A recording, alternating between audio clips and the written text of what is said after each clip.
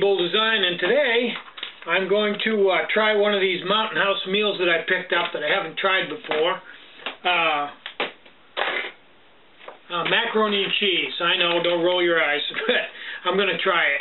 And what I'm going to do is I'm going to heat it up using this atomic stove. Now, the difference between this atomic and all the other atomics I've sold is this one's packed with scrap pieces of carbon felt.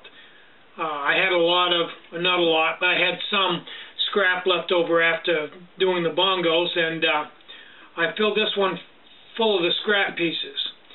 Now, the advantage of this is it seems to burn maybe a little more even, a little bit longer, but much more important to me is two things.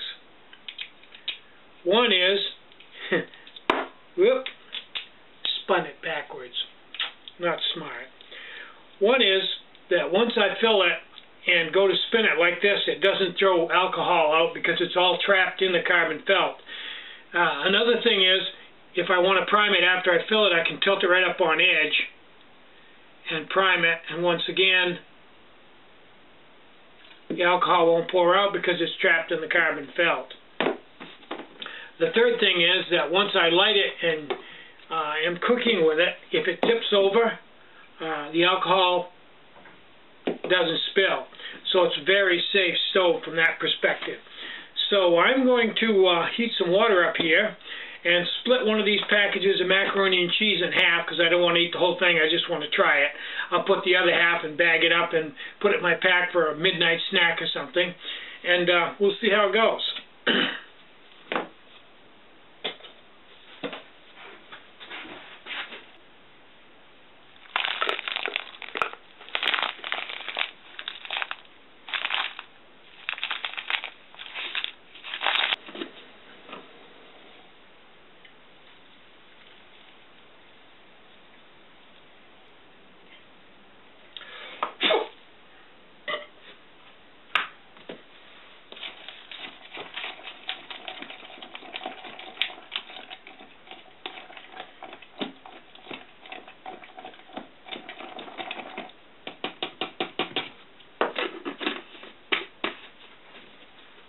Okay, it's been just short of 10 minutes, and it said that it had to cook from 8 to 9 minutes.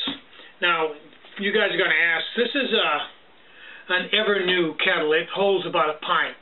It's a pretty nice little kettle. I kind of like it. It's fairly efficient. It's fairly thin and made out of aluminum, conducts heat quite well. I've never carried it in my pack, but I might one of these days. Okay, well, let's get the close-up of this. Here's what it looks like. Doesn't look a lot different than regular macaroni and cheese. Maybe a little more foamy and fluffy, but... So, the proof is in the pudding. I wish Robert was here to help me with this. I think he'd enjoy it. He's a real gourmet.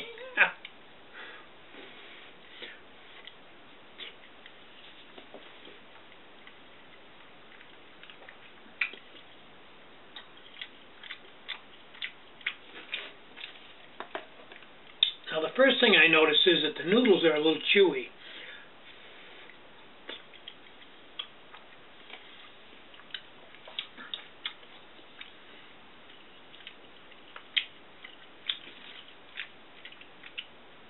You know, regular elbow macaroni, the noodles are real tender and bite right off. These are kind of chewy, almost like texture of lightly cooked bacon. A little bit of a chew to them, but the flavor, it's not bad. Good and cheesy, good and salty. And other than the noodles being a little funky, it's not bad. Not bad at all. Yeah, I'd carry that in my pack. It's a standard Mountain House meal. Better than some, worse than others, but not bad. I'd have that for supper some night. Probably have something along with it.